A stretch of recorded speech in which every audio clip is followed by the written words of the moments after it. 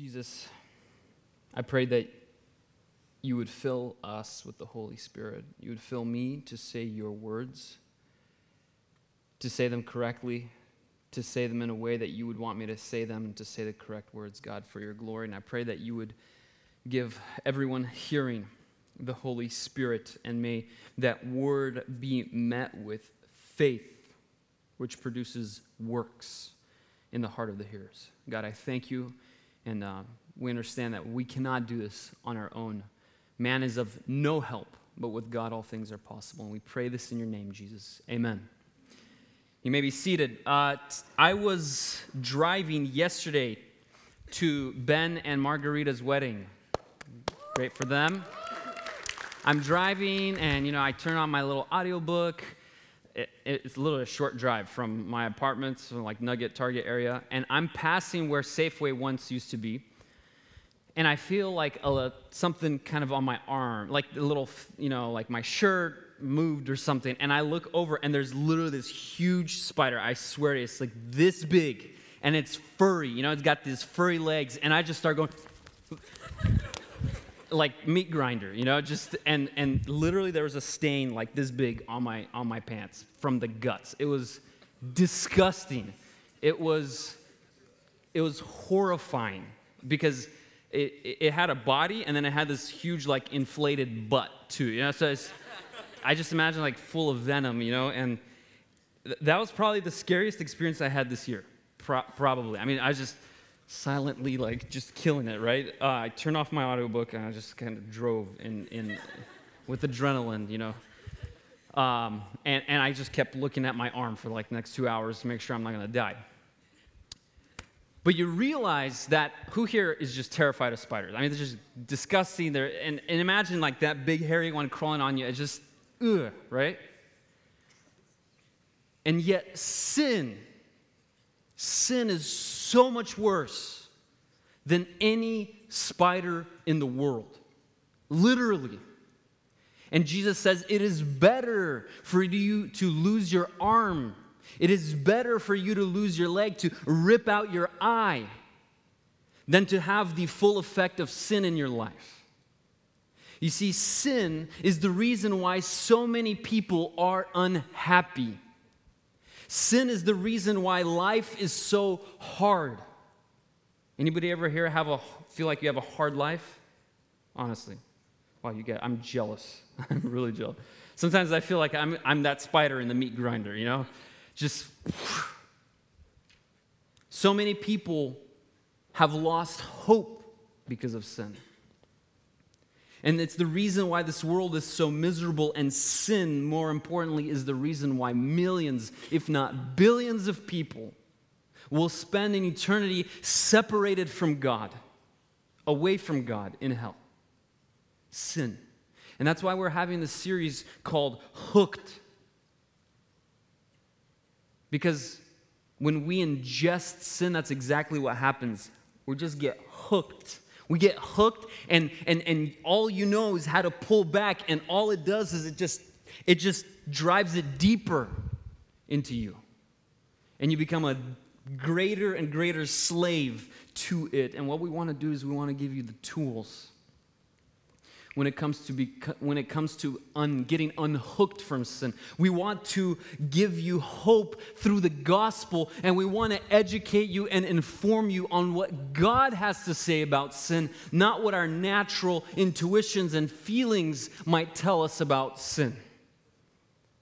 So let's open up our Bibles. If you have your Bible, open it, and I don't care if it's on the screen. If you have a Bible, open it. It's for James chapter 1, verses 12 through 15. If it's on your phone, open it. I want you to get used to seeing scriptures with your own eyes, finding it, opening it up, reading it. James chapter 1, verses 12 through 15. James chapter 1, verses 12 through 15.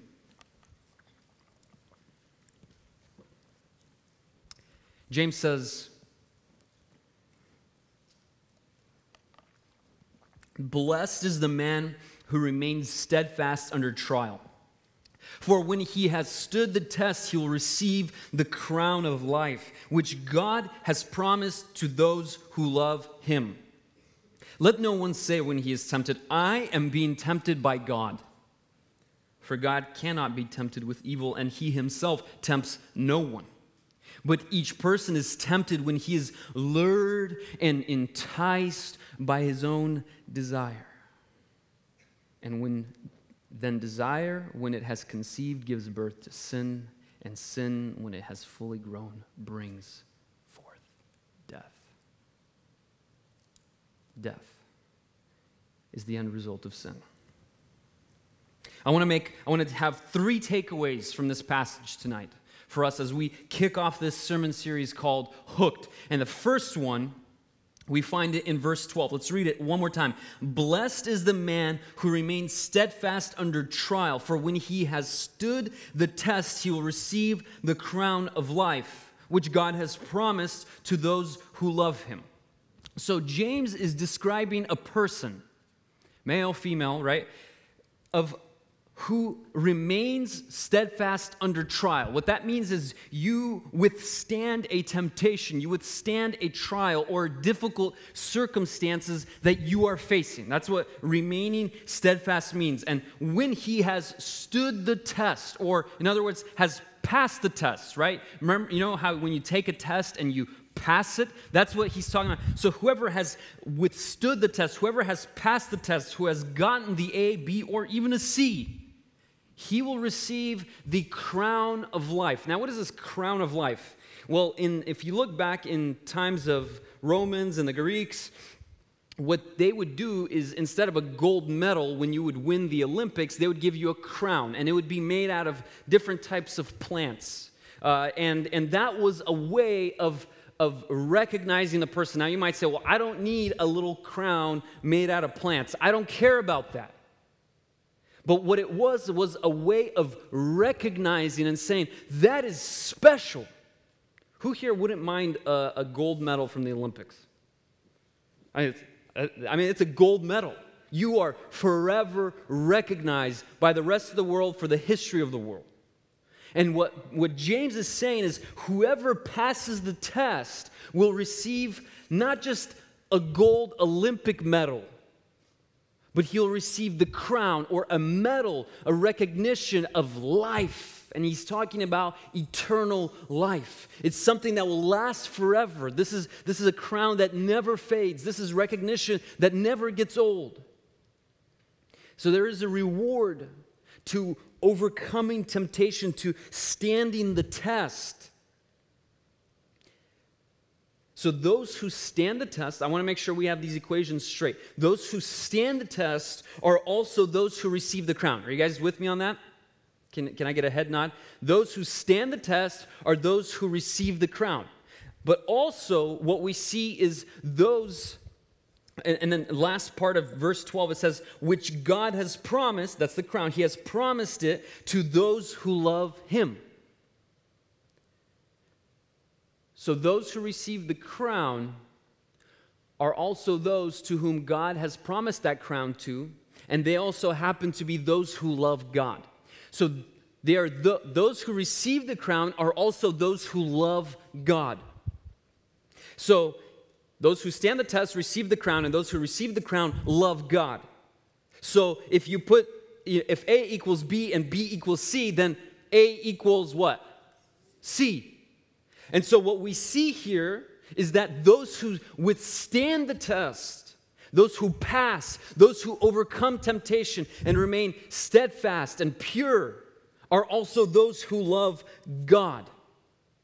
And this, I think, is maybe the most important point of tonight's message, is that the only real way to withstand the test, to overcome temptation, the only way to win in the battle against sin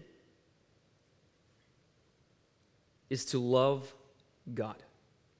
The love of God has to be central in our battle against sin. You see, the way the world fights sin, the way the world overcomes sin apart from God, is by replacing one sin for another. Right? That's what we do. You always hear about the guy that smokes, drinks, does drugs, whatever, sleeps around, and then he finds that one girl that he wants to marry, and he quits everything, right? We've all heard that story. Is he pleasing God? No, he's not. Because he just made an idol out of that girl. All he did was replace the sin of worshiping drugs, alcohol, cigarettes, whatever it is, sexual morality, to worshiping this girl who is also, that's still idolatry. Yes, she might be less physically destructive to his body than the drugs and the alcohol, but all he did was just swap one sin for another.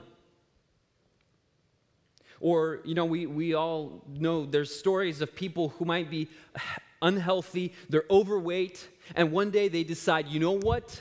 I'm done. I hate, people looking at me like this, people laughing at me, the jokes, my self-esteem is just horrible. I'm going to get into shape. And they actually get into shape. And legitimately they become healthier. Did they overcome sin? No. All they did was swap the sin of gluttony, which is a serious sin in the Bible, with the sin of pride. The sin of saying, you know what, I'm not going to be like this, but I care what other people think about me more than what God thinks about me. And so when we're just swapping sin, that is not standing the test. That's just what the world does. The world does this all the time. That's why you hear people quitting drugs and then there's no Jesus. It's not a miracle. It's just swapping one sin for another. And some of you might say, well, Peter, don't be so overly religious and spiritual. If it works, it works. Great for that person. Hey, he lost a bunch of weight. He's healthy. Good. Why are you throwing shade at that? But the problem with this line of thinking is that it's centered around you. It's centered around me. If it works for me, it works for me. But do you realize that it is this type of thinking that has brought sin and brought misery and brought problems into the world to begin with? When God created Adam and Eve and he put them into the garden, right? He gave them everything. And he said, you shall not eat of the fruit of the tree of the knowledge of good and evil. One exception. It was all about him. He made the rules. We had to live by them. And he was at the center. But the moment we said, no, I think I got it, God. Yeah, you have your opinion, but I think this is a better path. That is the moment we moved God from the center. Maybe not by a lot, but by enough to introduce sin. And through that slight moving formed a crack through which sin has entered into the world and into the lives of every single human being and has wreaked havoc for thousands of years. As soon as we move God from the center, as soon as we stop loving God, we stop fearing him and obeying him, sin comes in. So, yes, you can, lose weight by motivating yourself out of vanity and pride. But in the end, you will still hurt yourself and damage yourself because it's still sin. It's like steroids. People take steroids to be buff and to compete, but we all know why steroids are illegal. The reason steroids are illegal is because they destroy your body after. And it's the same thing with doing things for the wrong reasons. Yeah, you might be healthy and in shape, but that pride will destroy your soul, and ultimately it will lead you to be in hell.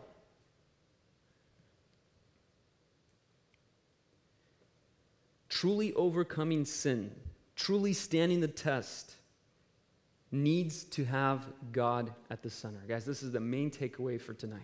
It has to be God at the center, and it's only possible when you love God. Loving God needs to be the center, needs to be the epitome, the engine, the fuel, the everything that drives your battle against sin.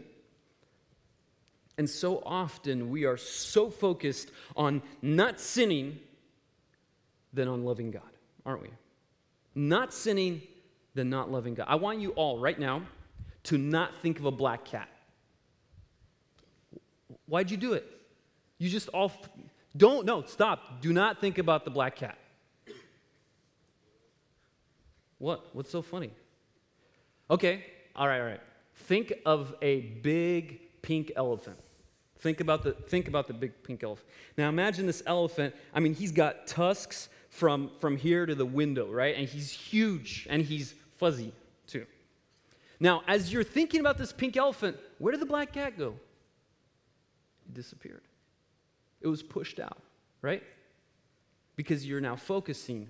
You're focusing on the pink elephant. We get whatever we focus on. I think you guys are understanding the analogy, right? Or anybody know like the secret to how to walk on the edge like I'm doing right now without falling off? Watch, I'm going to fall off today. Do you know the secret to that? Is it to look down and say, don't fall, don't fall, don't fall, don't fall? No. It's to look straight ahead at whatever you want to walk at and just walk. And you walk and you will keep your balance. But the moment you start saying, how am I supposed to keep my balance? That's when you start falling. That's what happened with Peter when he was walking on water. He was looking at Jesus, everything's fine and dandy. As soon as he starts looking at the waves and saying, wait, how am I doing this according to the laws of physics? And he's already drowned.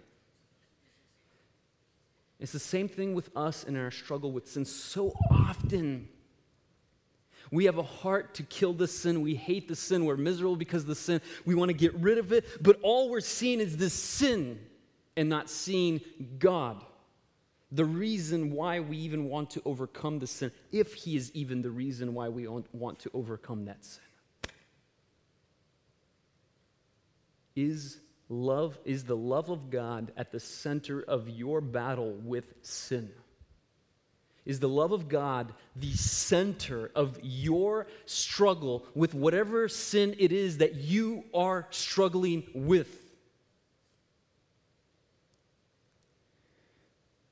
The amazing part is that when God is at the center, when He is sitting at the throne, when He is there, then everything else falls into place, just like the sun. When the sun is at the center of the solar system, all the planets fall into orbit.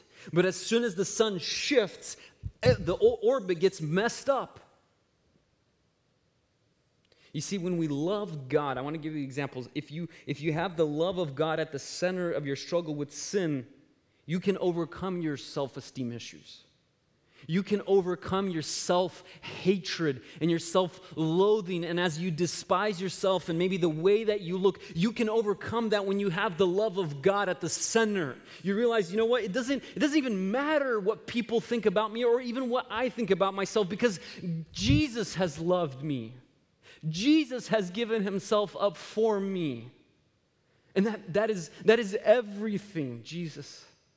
He has loved me. And I love Him, and He has told me that I am precious in His eyes. So I don't care what you think about yourself, stupid self. Tell yourself that. Seriously. Or when it comes to sexual temptation. If you have the love of God at the center, you realize that, you know what, God loves you more than that. And God is giving you something greater than just satisfying this physical urge and seek to find pleasure in God and to overcome your loneliness by having fellowship and love with Jesus. He is enough. He is enough. And you can overcome sexual temptation in your life while being single. There are plenty of guys and girls that have overcome and have put to death the sin of sexual temptation while being single, because they focus on the love of God and put Him first. Or maybe it's anger. When you have the love of God at the center, you realize, man, God loves me. I love God, or I want to love God. God loves that other person I'm so angry at. God has forgiven me so much more than this person has sinned against me. Man, how could you stay angry at a person when you realize and comprehend the love of God for you, for that person? And maybe there's anxiety. Maybe you're struggling with anxiety again. The solution, if you struggle with anxiety, is not, don't worry. That gives me anxiety just thinking about that, right? I come in and I hear that song, don't worry, be happy. Like, no, like I want to run out of Starbucks when I hear that. It doesn't work.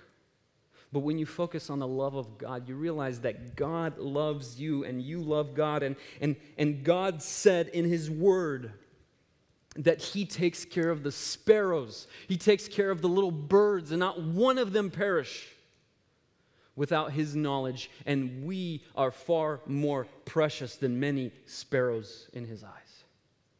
How can you lay a firm grasp of that and still let the anxiety just eat you up?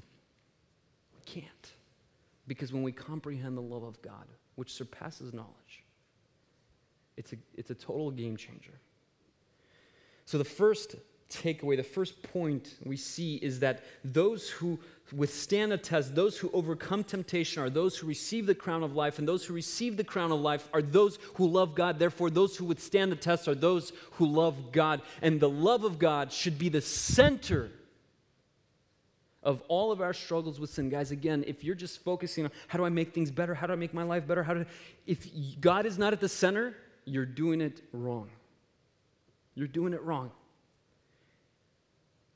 And you might be even making things worse by swapping one sin for another and thinking that you're good. That's even worse. Oh, I'm good. I solved my problem. No. You just swap one problem for another, and now you think you have no problem. Before you knew you had a problem, but now you think you don't even have any problems, and that's the worst kind of problem to have. The second point, let's read verse 13. 1 James, verse 13. James says, let no one say when he is tempted, I am being tempted by God. For God cannot be tempted with evil, and He Himself tempts no one. Now, as I started thinking about this, has anybody ever thought about this phrase right here? I am being tempted by God. Has anyone ever heard anyone say that before? Can I get an honest raise of hand? This is an honest survey. Who here has heard someone say, I am being tempted by God? Okay, a few, right? Like God is tempting you. God is, giving you sexual temptations. God, I don't know. I've never heard that. I've never heard someone genuinely say that and believe that. And I started thinking, I'm like, why did James put this in there? Is it because people used to say that back in the day? Like that was a thing, and maybe that was a theological misconception that was now fixed by James writing this letter? And as I started reading and praying about it, and I started reading commentaries, it dawned on me. James isn't crazy talking about some crazy people. But here's what he's talking about. Let's go back to the garden, again, where it all began, sin. Do you remember when Adam and Eve sinned, God came, and God said, Adam, what have you done? Do you remember what Adam said? Do you guys remember what he said? He said, the wife that you gave me, she gave me the fruit, and I just took it.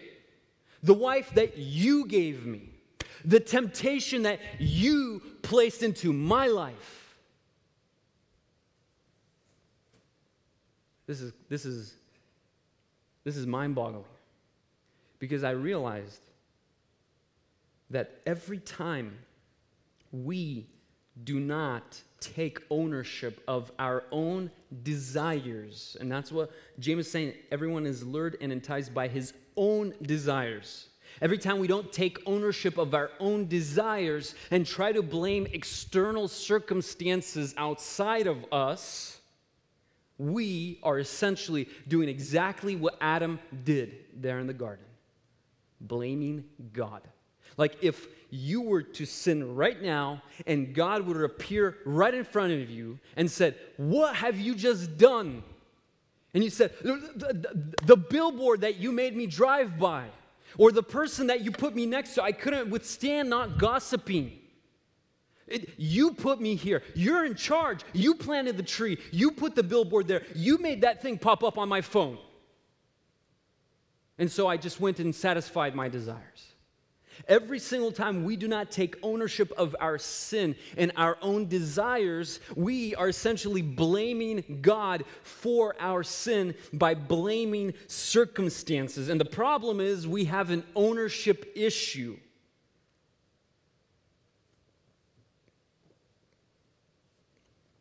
If only I didn't drive by and see that billboard. If only that thing didn't pop up on my phone. If only I had some money, then I wouldn't need to steal or cheat. If only she didn't say that in front of me. If only he didn't tell me that and make me so angry at him. In the end, we are blaming God. We're blaming God. We're pulling an Adam. And there's a few problems with this. The first problem is that we are falsely accusing God. We are falsely placing blame on him who is innocent. Anybody here ever been falsely accused of something? If you have siblings, you probably have, right? It's horrible. It's horrible. He didn't do anything wrong. And you get falsely accused, and even worse, you get falsely punished. But that's what we do. We falsely accuse God. You are the one who are in charge of circumstances. You're the almighty, all-sovereign, all-knowing, all-powerful. And you made me do this. If you're blaming your circumstances, you're blaming the one who controls your circumstances. If you're not taking ownership for your own desires, which are a response to your circumstances, then you are falsely accusing the innocent. Second of all, the second problem with this line of thinking is that we are repaying evil for good. And you ever, besides being falsely accused, have you ever done something genuinely good for somebody and they just returned it with evil? Man, that's even worse. It's just, that is the heart of evil. And you think like, man, those people deserve to be in the deepest, darkest, hottest pit of hell. And yet all of us do this to God. Every single time we blame God that I am being tempted by God. We're returning evil for the good, because in verse 17, right after that, in James chapter 1, he says, every good gift and every perfect gift is from above, coming down from the Father of lights. Every single good thing you have in your life, the meal that you just last enjoyed, the breath that you are about to take in and enjoy, the water that you drank, the sleep that you got, the coffee that you drank, the family that you have, the friends, the awesome conversation and fellowship, the bonds that you have with people, all of those are good and perfect gifts coming down from the Father of lights. And instead of returning good for good, we return evil for good and saying, no, the wife that you gave me, she made me do this. It's your fault. And the third problem with this line of thinking is that when we blame external circumstances, when we blame God, we give up ownership. And by giving up ownership, we give up the ability to change. To change. Because ownership, right? If you own something, that means you have rights over it. My phone, I own it. I could do whatever I want with it. I could smash it right here. I could gift it to one of you. I could sell it. I could, leave it in the closet. I could do whatever I want with it. And you know what? You can't do that because you don't own that phone. It's the right to do something with it. I remember I was talking to an older gentleman, and I was in his backyard, and he was complaining to me about this tree that was growing in his neighbor's yard, which was like his adjacent backyard neighbor. And it was a tree, and it didn't just drop leaves, it dropped like this fluff. This literally like this, I don't know how to explain it, like cotton or something, across all the yards. And it was just this huge hassle, and it was just filthy and super difficult to clean up, and he's just complaining about it, right? And he's like, oh, I hate this tree and this and that. Well, why don't you go remove it? He can't. He can't because he doesn't own it. You could have the chainsaw, you could have everything you need, all the tools. You could have all the power. You could have a tank, a bulldozer, whatever it takes. But if you don't own it, then you don't have the right to change or do something about it. And this is often the problem, is we already have the power, especially the power given to us by God through the Holy Spirit. But when we do not take ownership of our own desires and our own sins, we forfeit our right to do something about it, to change something about it. The worst thing that you can do with your sin is to make up excuses. The worst thing you could do with your sin and about your sin is to make up excuses. If only I wasn't introduced to pornography when I was so young. If only this or that, or if only my family situation wasn't like that. If only I didn't have this experience, then I would be different. The more you play the victim, the less you're able to change. The less you're able to use the power that God gives us to change, to use that chainsaw, to use that bulldozer, to remove that tree once and for all.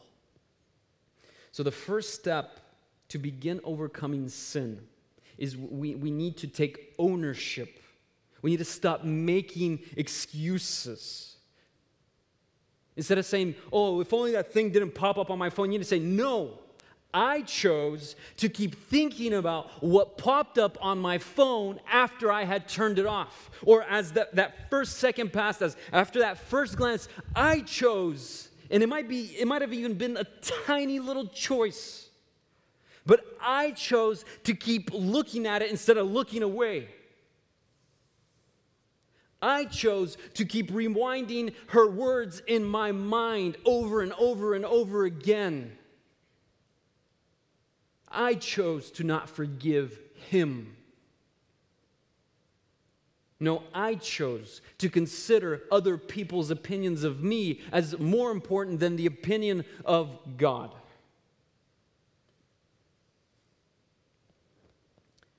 The first point, those who overcome sin are those who love God. The second point is that every time we blame our external circumstances, every time we make excuses, we are blaming God. We're falsely accusing the innocent. We are returning evil for good, and we are relinquishing control and the right to change something in our life about our sin, even though God has already provided to us all the power of God in the form of the Holy Spirit to us if you are a believer. You can have a tractor and not use it to remove the thing that's polluting your yard and your house, if you tell yourself that you have no right to do that by making excuses. And lastly, James says, but each person is tempted when he is lured and enticed by his own desire. Each person is tempted when he is lured and enticed by his own desire. Notice the elements here. Notice what's happening here. We have a person. That's us. It's me. It's you. And this person is being tempted when he is being lured or enticed, like pulled away and drawn by his own desire. So there's a desire, there is a person, and the desire is doing something to this person. It's tempting them as they're luring and enticing that person away. There's three elements here. There's the desire, there's the verb, and then there's the person. And notice this. Notice that James creates a distinction between you, the person, and your desires. Did you ever think about that? Did you ever think about the fact that you are not your own desires? You are not your desires. Those feelings that you have, that's not you. That is not you. You are a soul. And you have desires, and you should take ownership for those desires, but you are not those desires.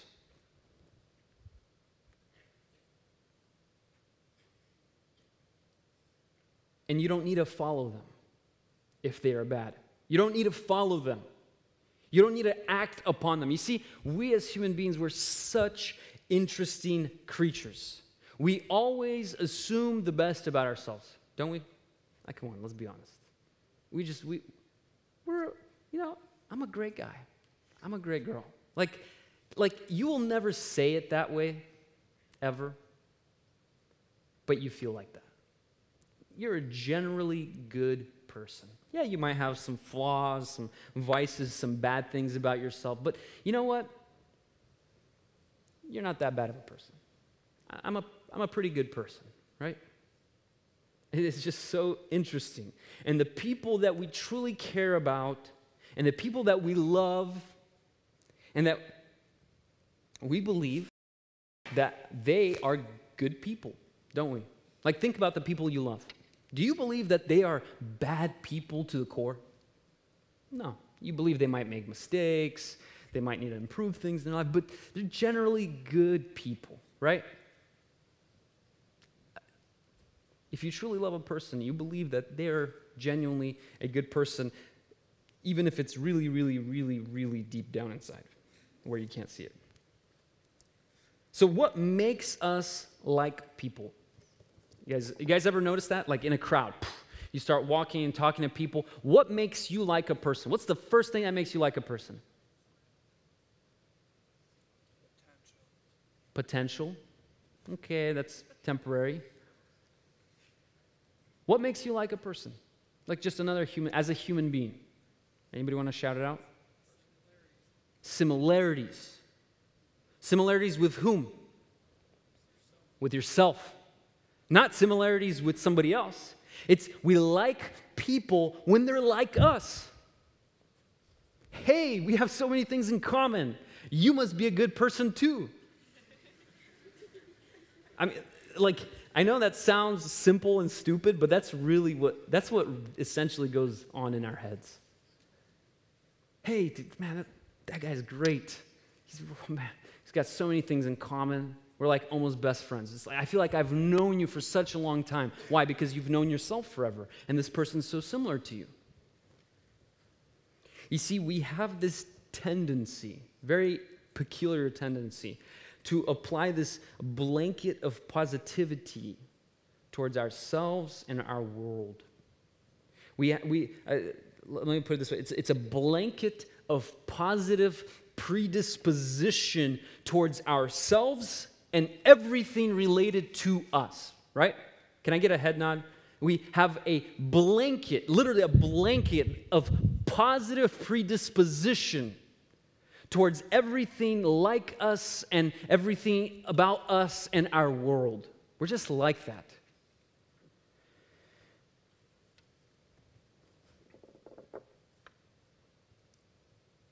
We all secretly think we're good, even though sometimes we have mistakes and we do bad things, but generally we're pretty good people, and that's the way we operate.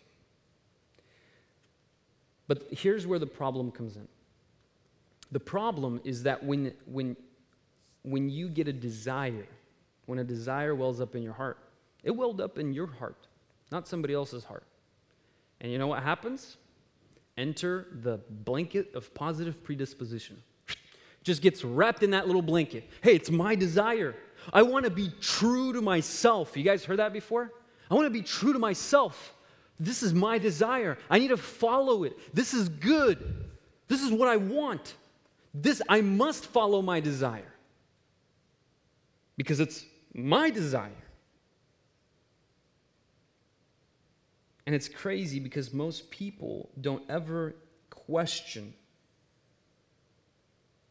their desires because of this blanket of positive predisposition towards everything about them, everything about us. Let's not use the word them, but everything about us.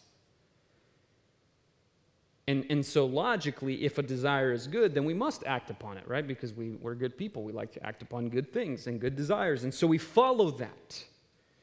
But the reality, guys, the reality is that you are not even your thoughts.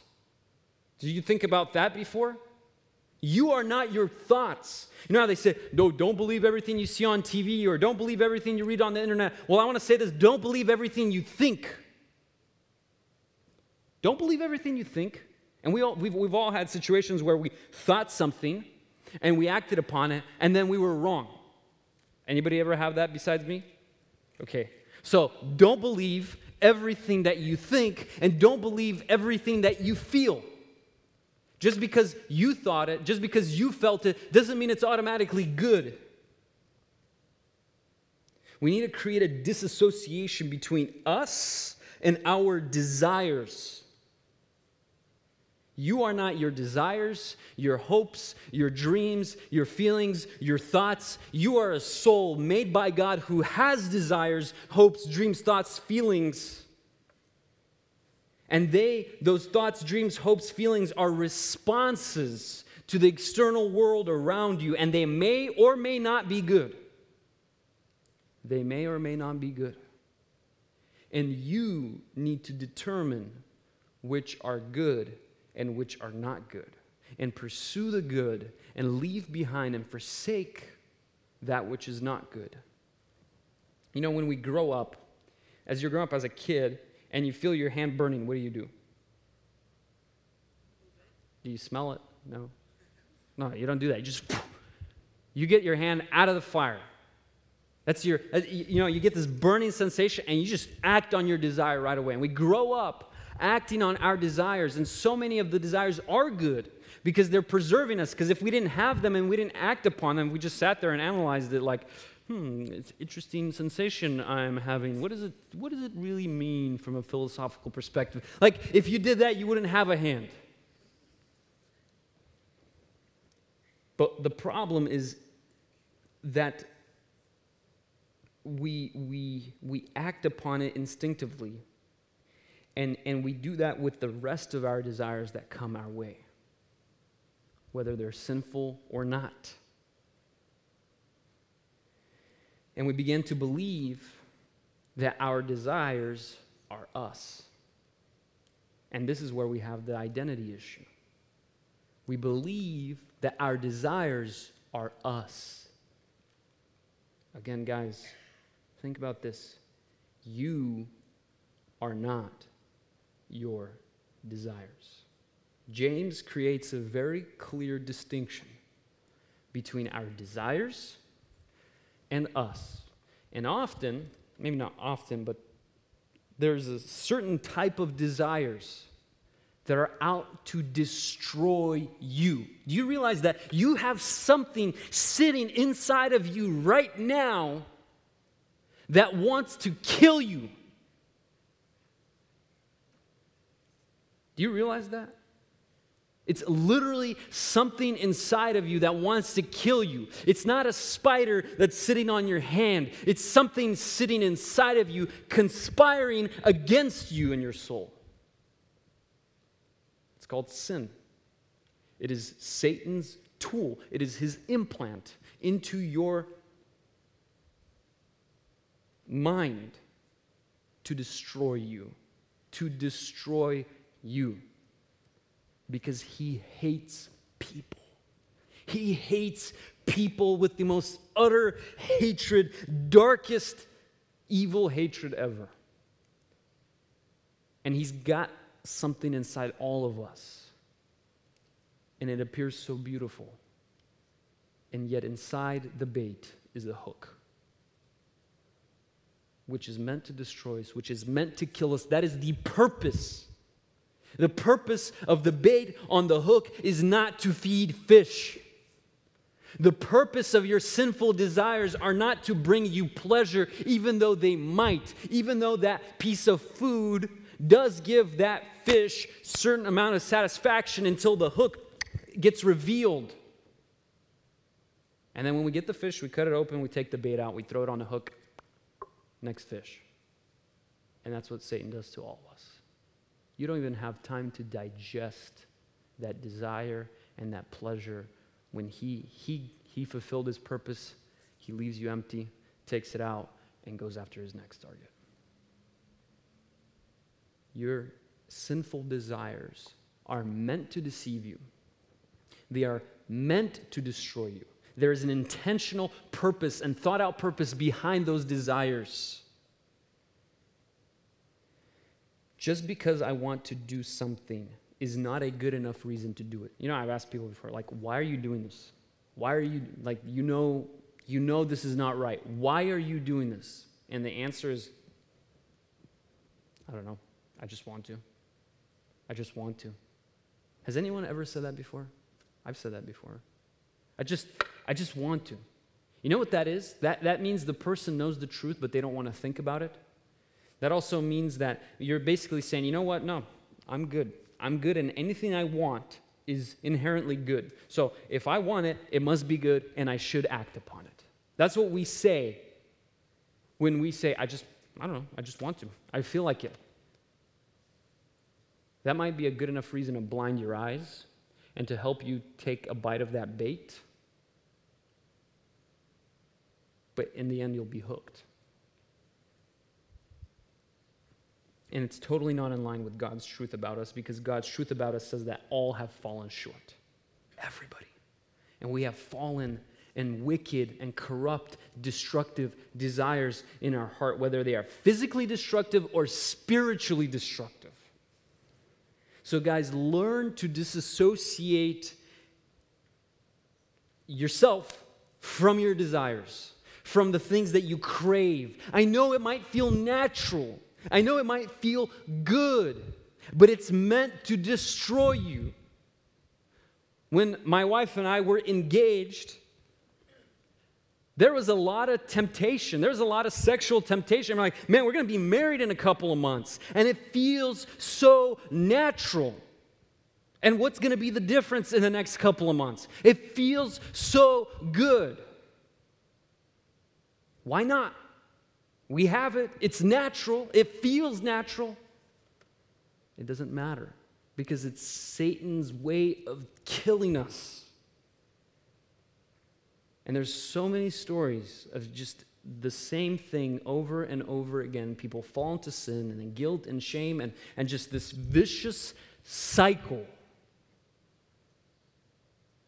Vicious cycle. It doesn't matter how natural something feels. Again, we are intentionally being deceived. And we're not going to be, when you make a fake dollar bill, you don't make it obviously fake. You try to make it seem as natural and good and perfect and pleasant as possible. And Satan has been perfecting the art of deception for thousands of years. We need to learn how to disassociate from our thoughts, from our feelings, from everything, really. And be able to analyze and with wisdom to discern, is this good or is this not good? To discern by the wisdom of God. So in conclusion, we've seen that the key to overcoming sin is loving God, the love of God. That has to be the center. So often we're so focused on defeating our sin that we lose sight of the one why we do all of this.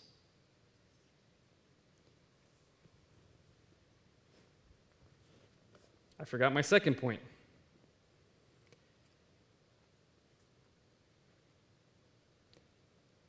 Two, when we do not take ownership for our sin, when we do not take ownership for our desires, we remove our right and we remove our ability to even overcome that sin, even though God may have already given us that power in the form of the Holy Spirit dwelling inside of us. When we make excuses, we can't change. And we falsely accuse God and we turn evil for good, the Father of lights, from whom are all perfect gifts. And lastly, we are not our own desires. Learn to think them through and to analyze them and to see what God has to say about our desires. I just want to end with this. James is writing to believers. He says in verse 2, my brothers and sisters, my family. To those who have believed in Christ. James is equipping believers to overcome sin and to overcome temptations. But you realize that if you don't have Christ, if you have not come to Christ, if you have not repented, if you have not been forgiven of your sins, if you have not confessed it to God, it doesn't matter if you stop sinning today. Like, even if you, as an unbeliever, were to figure out a way to stop sinning completely today, that's great. But you have already reserved a seat for yourself in hell through what you've done in the past. You've got special seating in there. It's waiting for you because you have already done wrong. A sin against the infinite one deserves an equal reaction of infinite punishment. And God doesn't delight in that. And that's why God sent his son Jesus to say, I'm going to send my infinite son, my eternal son, to take that infinite punishment upon him and to destroy it. And let you walk away free. Let you walk away clear, once and for all, past, present, future. That is how much God has loved you. And that is how much God does not want you to receive what you so rightly deserve, what I so rightly deserve and have earned with my own deeds, with my own good self. Sin cannot be swept under the rug. Payment has to be made. Justice has to be served. And the only way that you can walk away without paying that price yourself is to trust in Jesus. That's the only way, guys.